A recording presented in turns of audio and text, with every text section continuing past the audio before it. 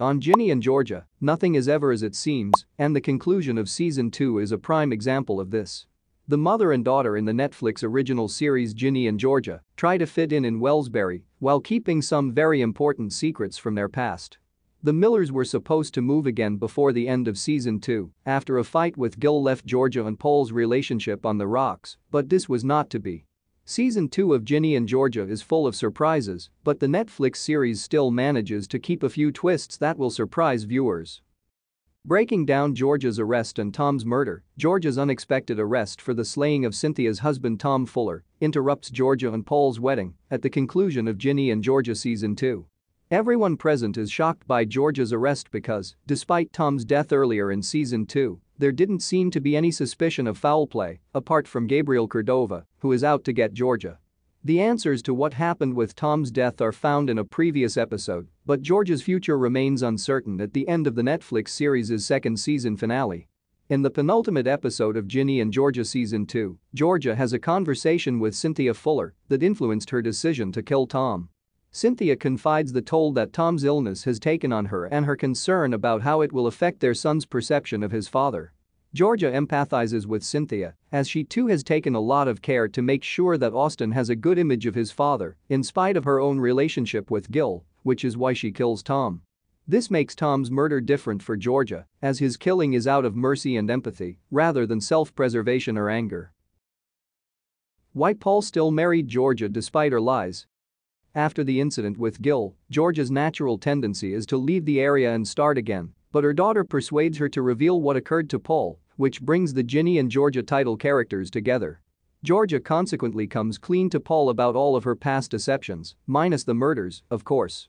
Paul responds poorly, which is understandable, but in the season 2 finale, the two Ginny and Georgia characters still get married. Although Georgia has lied to Paul since they first met, Paul is a kind, understanding man, so it is difficult to comprehend why he would still marry her. Although Paul acknowledges that it is not smart for him to marry Georgia for a multitude of reasons, he ultimately marries her because he knows he loves her too much to stay away from her. This harkens back to Paul's proposal to Georgia in Ginny and Georgia season 1, in which he tells her they are cut from the same cloth. Upon their reconciliation, Georgia affirms this sentiment, stating they're a team. Despite their rocky beginning, Paul and Georgia get married because they provide each other a chance at a life and love they didn't know was possible before and would now do anything to keep each other in their lives. What happens to Ginny and Austin now that Georgia has been arrested after caring for them for their entire lives? Ginny and Austin will undoubtedly stay together since Gil is now completely out of the picture owing to Paul, though it is less apparent who would look after them without Georgia.